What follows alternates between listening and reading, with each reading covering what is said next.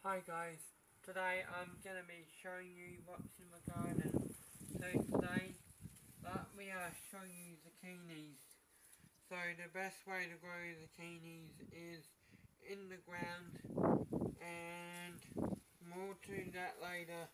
So if you see here, zucchinis are easy to grow, they're under the courgette family, and cukes are the same, courgette and pumpkins and squash. What we have here is looks like that's a pollinated zucchini.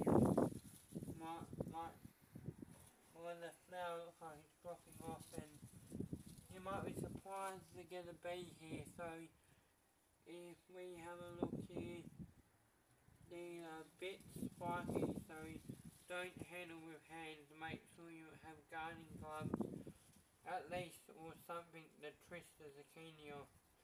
Or even get a pair of tongs and twist it off with some tongs. Oh, okay. If possible, you can do it with your hand, but they seem a bit prickly for me, and so, and I've got corn on the outside of these as well. So as you see here, I've got like new flowers also starting, and this is pretty big. So what we actually have to do here, if you see a flower with a little brown ball in it, a big mushy brown particle ball, right? You rub the stick of the male into that place, like rub it into the female part of the flower, and the male part like the side as that, and then you see there's ants there, and I'm pretty sure I think ants were known to carry some bugs in or pollinate, but who knows. But all I know is that bees come in and pollinate these. So I've pollinated that already. Good work. As you see, we've got a little zucchini. Where was it? Oh. So do you know what that white stuff is on the leaves? Powdery mildew. It is. Do you know how you deal with that? No. So got to wash the leaves with a poison, basically. Otherwise we might be able to use some of the worm tea, and that has some good bacteria in it. As you see this, look closely, this was not a pollinated zucchini. So what we could actually do is, we could even bury this, or we take the seeds out and we grow that, which I won't be doing that, so we'll keep that for compost, and then so this is what we have, and zucchinis will get quite like to a size this big, like a size, they can grow it up to like this big, even this big, if you're not careful and you're not watching. But bees will have to do that, and if we come around, where is it? So we've got, what is it? This is squash, and that is butternut pumpkin. That's normal Queensland blue pumpkin, and butternut pumpkin is the same as butternut squash. That's what they call it in America. And this is some zucchini that's in pots you could never get around of, like you'll never get around of doing, you'll never get around of like putting the plants, well, like keeping them healthy in pots. They need lots of care in the ground. there's like more nutrients, and sometimes weed nutrients or juices from weeds might be good fertilizer, potentially.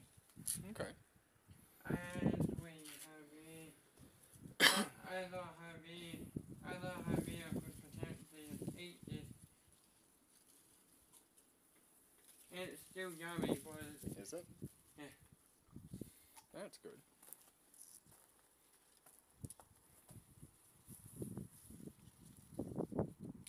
So if you want to attract bees, maybe we should plant some lavender. Because I grow lots of lavender at my house, and we get bush bees, which are an Australian bee that doesn't sting you, but it still goes through and pollinates everything, and they're really good for your garden and things like that. What do you think? Okay.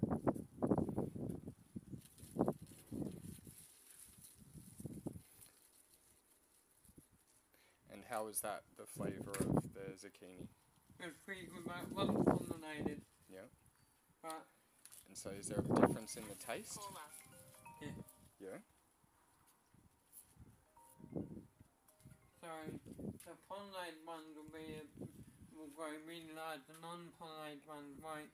But the trouble is, the bees are just not coming here. So what we need to do is work out some more flowers. That's a good idea. So buy pots of lavender. Okay. If you enjoyed, don't forget to like and subscribe. Now I'm going to get some photos at the end of this to show you, and well, there's still more to it. So we need to water these as well.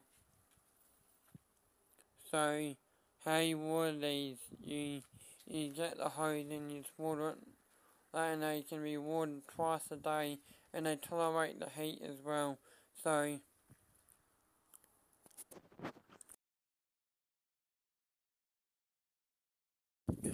they tolerate the heat, and you come up closer, I'll show you what's the difference between a female. So let's get pollinating. So let's pretend I snap the male off a snap, and then pull its petals off. And as you see, I've had to hand pollinate that. But the trouble is, it's just the bees are dying. So we need to not kill bees and help them survive. Exactly. As you see, looks like that one there must have got pollinated by a bee. So you'll get some big ones, some small ones, and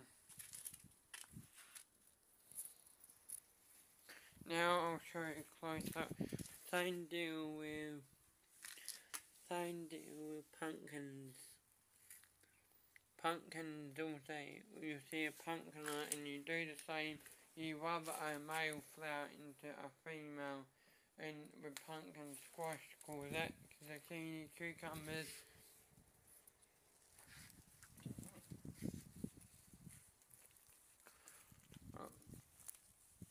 So if you enjoyed, don't forget to like and subscribe.